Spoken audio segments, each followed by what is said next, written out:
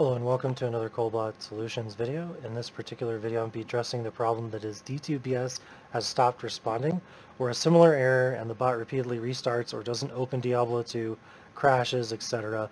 All of these things are symptoms of not doing the solutions below. The first thing you should do before you change or edit or add anything is restart your computer.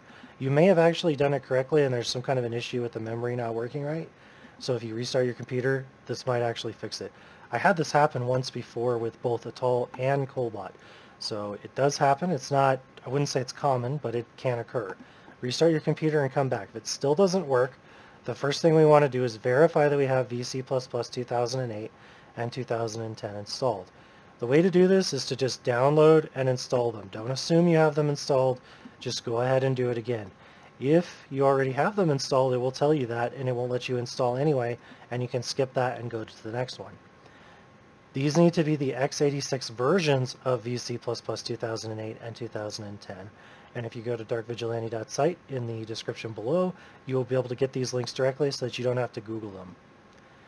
And lastly, we need to get .NET Framework 4.0 installed. If you have Windows 10, this comes pre-installed. However, again, just do it anyway. It's just a fail-safe measure to just do things anyway to make sure and verify that we have everything done correctly. Again, if it's already installed, it will let you know that, and it won't install anyway. No harm, no foul, and we can move on to the next step. You're going to go into your Kolbot folder, and you're going to find D2Bot or D2Bot.exe if you have Windows file extensions turned on. You're going to right-click it, and you're going to go down to Properties. Once there, we're going to find the Compatibility tab and click that. In here, we're going to check the box that says Run this program in compatibility mode. You're going to select Windows 7 from the drop-down menu. And lastly, make sure that you check mark the Run this program as administrator, hit Apply, and then hit OK. Most of the time, those steps that I told you will be the solution, but I do want to make a couple of other basically suggestions, or at least explain a couple of things just in case you're trying to do this a little bit differently.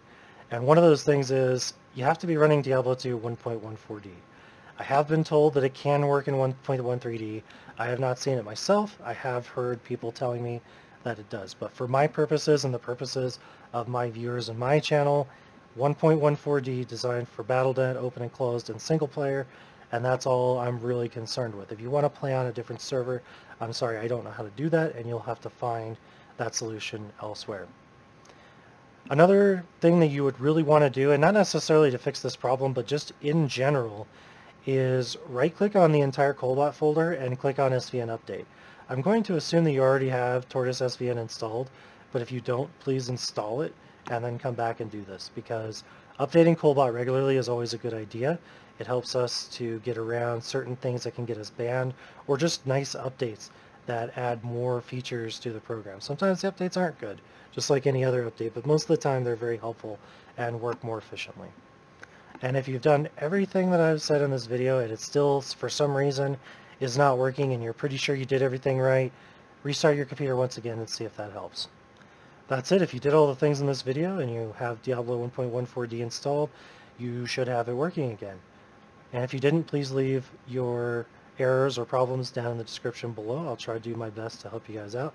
I hope you guys have a good one. We'll see you next time.